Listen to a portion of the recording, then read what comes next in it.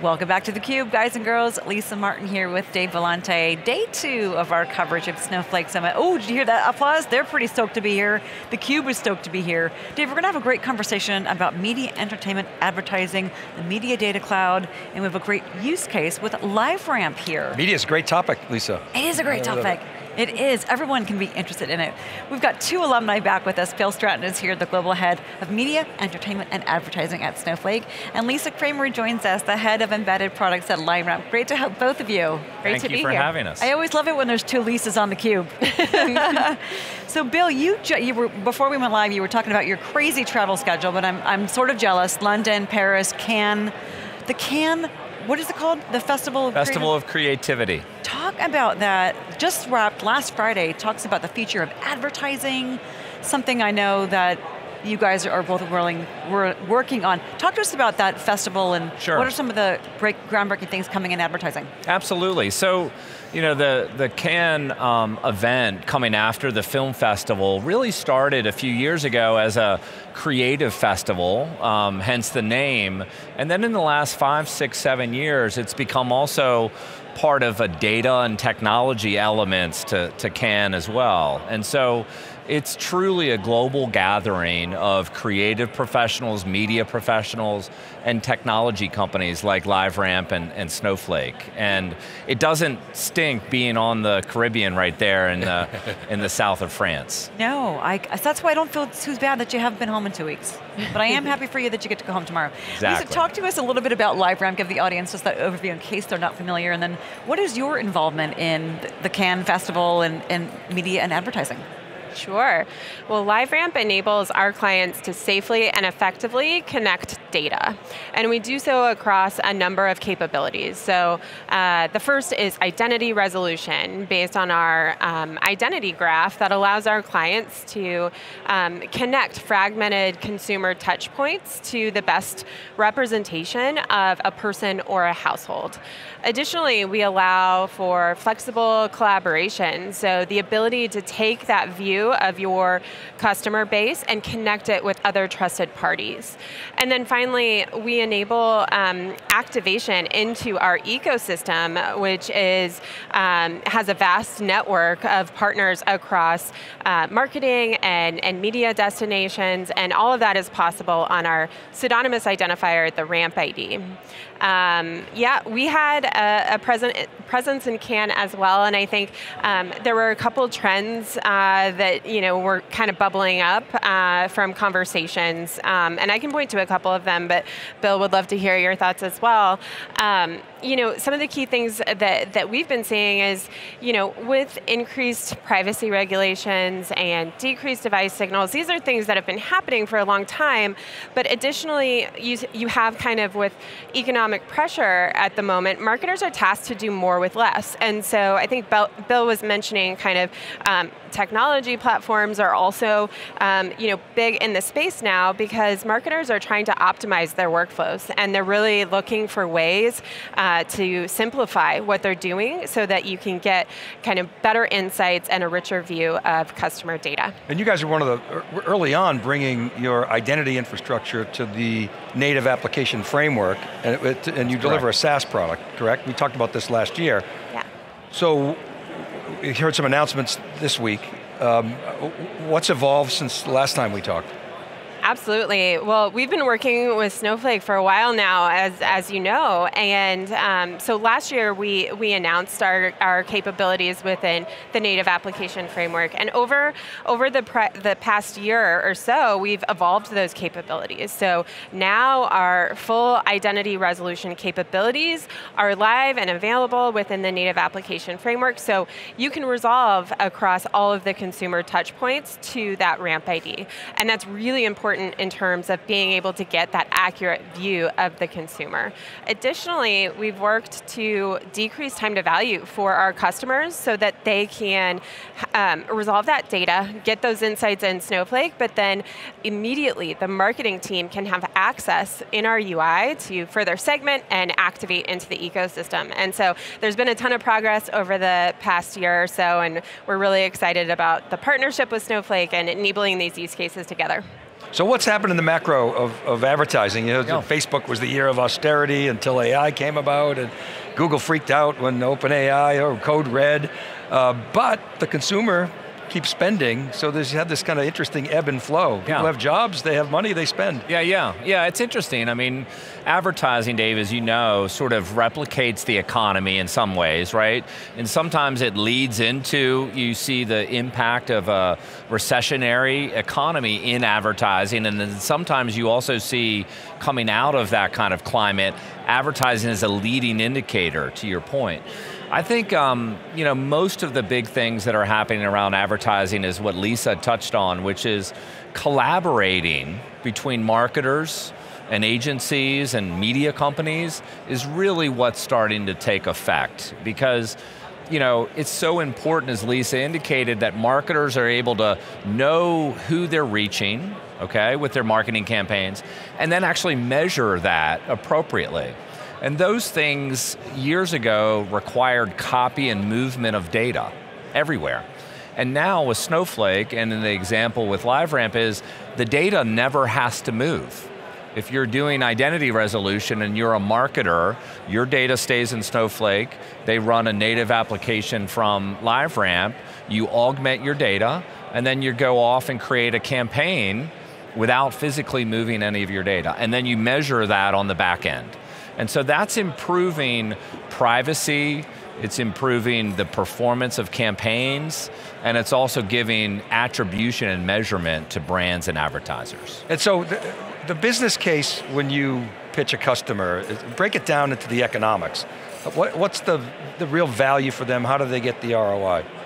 Absolutely. So once you get that consistent identity framework, you have a view into customer data around the person or the household, and that view creates some really rich insights that can then kind of be activated into the ecosystem to ensure you're reaching the right person at the right time. And so these aren't necessarily new concepts, right? It's trying to understand how to optimize campaign spend as it's running and really reduce media waste. And so identity resolution helps to deliver against that.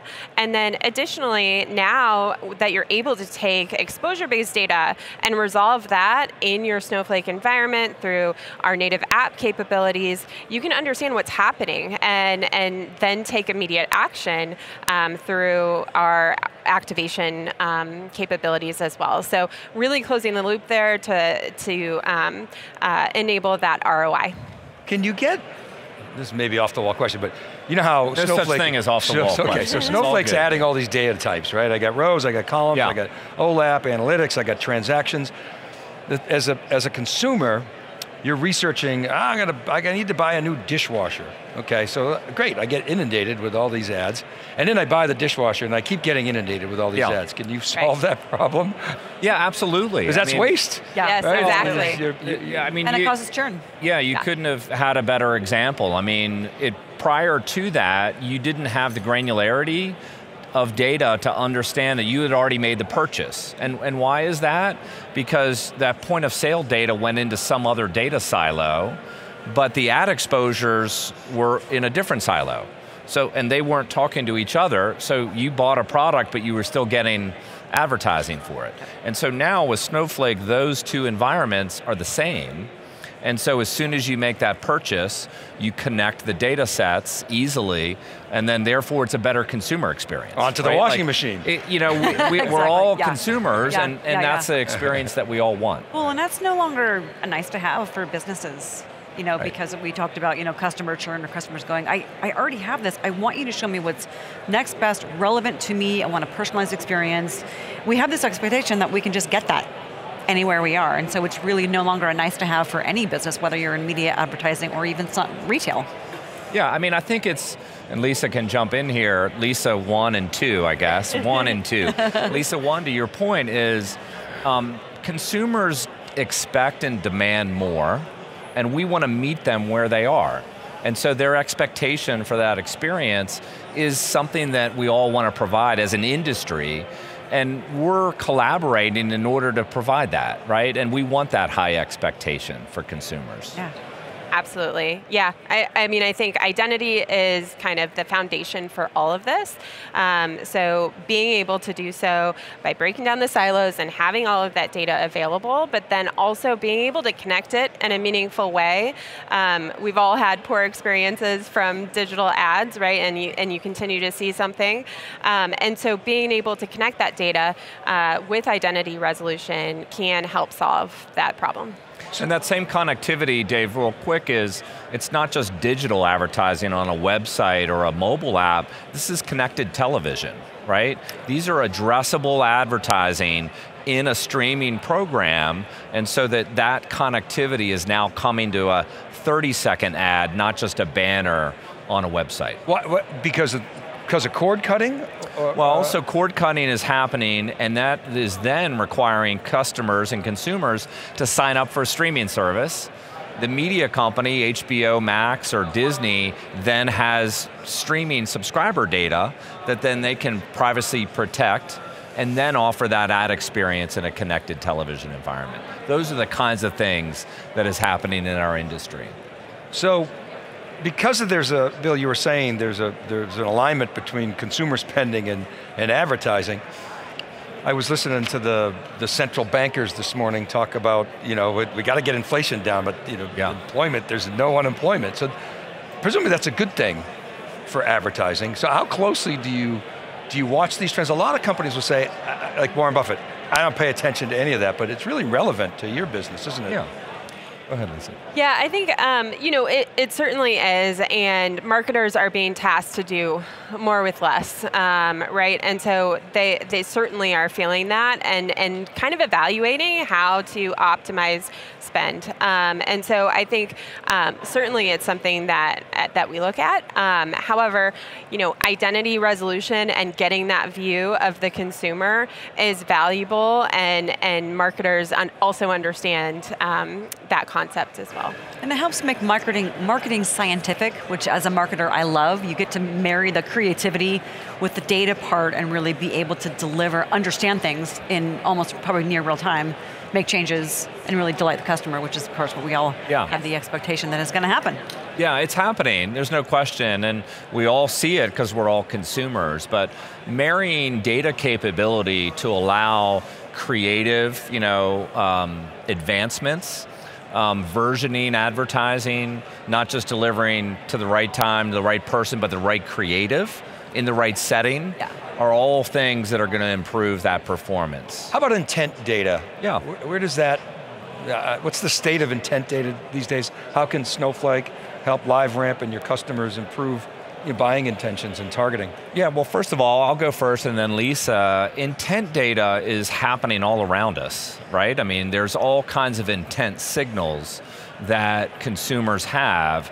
The real key to your question, I think, is how do you take an intent signal and understand that it's valid, right? Just because you visited a location of a hotel doesn't mean necessarily that you're going to buy property there.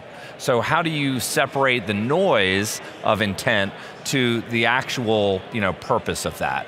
And I think the identity components of LiveRamp do that. They're removing the noise and capturing that intent signal appropriately. Yeah. Certainly. I mean, I think the identity resolution capabilities help our clients understand more about the consumer. So like on average, a US adult has 2 to 3 different emails they use based on context. And so to your point, I could be giving an email over here to the brand and then also a different email based on what's presented to me to that same brand. And so identity resolution helps our clients stitch all of that together across that complex customer journey. Can you capture the delta between, you said no dumb questions, can you capture the delta between like top of funnel content and like lower level? I'm thinking like I used a dishwasher before. I would never read a review of a dishwasher unless I were going to buy a dishwasher. But at a top level, somebody might say, oh, well, that's a false positive. So can you get to that level of detail? I think you hit, I don't know what, you must be reading marketing journals, Dave, in your spare time because you're asking the best questions. Okay, good, I'm glad to hear that. I think that combining upper funnel, okay, which in some cases is just a brand that advertises. Let's say it's Coca-Cola that spends a lot of money just on branding, right? There's, 40% of the world drinks Coca-Cola every day, whatever the statistics are. But how do you then marry upper funnel engagement? I just saw a communication for a soft drink to lower funnel purchase, okay? And if you can take the purchase data that you might have from a bottler, let's say with Coca-Cola, region specific, time of day, all kinds of granular data, then you can do exactly what you just said, is you're marrying upper funnel, which everybody will still spend money with upper funnel advertising, it's important, but then I can connect it to the lower funnel activity. Yeah, keep the pipeline going with upper funnel. It's always both. I mean, brands sometimes, and I think people have been through this cycle, if you only focus on lower funnel and you ignore sort of the bigger branding exercise, then you get to yourself where you're a race to the bottom, versus you're always looking for new consumers and fans and customers. So they work in tandem. So that full spectrum is the best practice. Yeah. Okay, that makes right, sense. and really nurturing through that funnel to get the conversions that drive the profitability and the revenue of the organization. The California DMV really could use your help, by the way. They're terrible with advertising. I'm like, I've already paid my registration. They don't seem to know. What are some of the next trends that you're seeing in media and advertising that are exciting? Obviously, we've been talking a lot about Gen AI and LLMs here the last couple of days, but what do you see in that crystal ball, Bill? Sure, I can go first. I think that the AI area, and we've been doing optimization, as Lisa said earlier, and machine learning for quite a while in advertising. The good news is advertising has a closed loop system, and anytime you often have a closed loop system, you can optimize. But part of what AI and generative AI is doing is simplifying, okay, a complex set of technologies, okay? So if I can start to simplify the task of setting up a data clean room in Snowflake, then all of a sudden I've opened up the opportunity for a marketer who might not have the technology skill sets, right, that have cloud understanding, because the AI assistant is helping them establish Snowflake and a complex set of tasks. So I think one of the biggest trends is the simplification for everyone to be data-driven, and you don't need a data engineering expertise to do that. Nice. Yeah. Yeah, I would echo exactly what you just said. I mean, I think with the advances that we're seeing, kind of all brands can have access to this, new technology across AI. So it really kind of democratizes what's possible, and brands that maybe didn't have resources before to build complex measurement models, potentially can do so moving forward with the capabilities that are coming up. There's got to be some interesting conversations going on around ChatGPT and the impact the Google Code Red. I mean, I know I personally spend more time now. Used to spend 0 time on ChatGPT. Now we spend more time. It definitely takes away from time I have to spend searching. Yeah. Now and ChatGPT is far more traffic right now anyway than Bard. So not to say that Google couldn't reverse that, but there must have been some interesting conversations going on in your circles in this topic. Right? Well, listen, I mean, Google, Microsoft, Amazon, those companies, they're not just in the technology business, they're also in the advertising business, right? And so they have businesses that can support their AI efforts, right? And that's valuable, right? Very important. From a Snowflake standpoint, we don't sell advertising, right? Like those companies. We are an independent sort of technology to that ecosystem. So it does make for interesting conversations, right? But we also think that foundationally data that customers own that are in Snowflake about their consumers is a valuable asset that's going to drive generative AI and other things. And so that's the direction that we're going in, especially in advertising. Exciting time, definitely. I'm trying to hook you guys on that. Because this is to me a fascinating conversation because Google came out of nowhere. Yeah. Right? Nobody saw that coming. They thought it was a stupid business plan, and then all of a sudden it became the #1 advertising platform. So you could monetize ChatGPT with SaaS license. You could maybe do ads, but Google Ads now, the first page is all ads. So I'm expecting, who knows, if we knew the answer to it, we'd start a company. Yeah. But there's going to be some kind of new disruptive model that comes out of this, and advertising is never going to go away.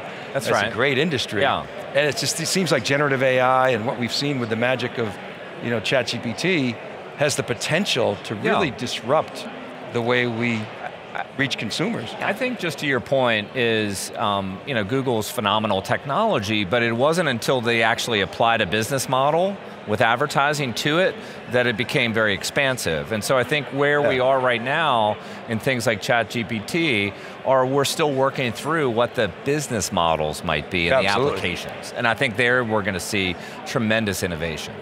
Yeah. Yep, counting on it, tremendous innovation. Bill, Lisa, thank you so much for coming back on theCUBE, sharing with us what's going on in media advertising, how LiveRamp and Snowflake are working together, and what you're enabling marketers to do, and all sorts of great companies. Thank you, we appreciate your time. Thank you both. Thank you. Our pleasure. Yeah. For our guests and for Dave Vellante, I'm Lisa Martin. Up next, the CEO of Skyflow, one of our alumni, joins us. Going to be talking about data privacy, data residency, and secure GPT. You can find all of our Snowflake content on thecube.net, all of our CUBE content on thecube.net, our analysis and editorial content on siliconangle.com. You're watching theCUBE, the leader in live tech coverage.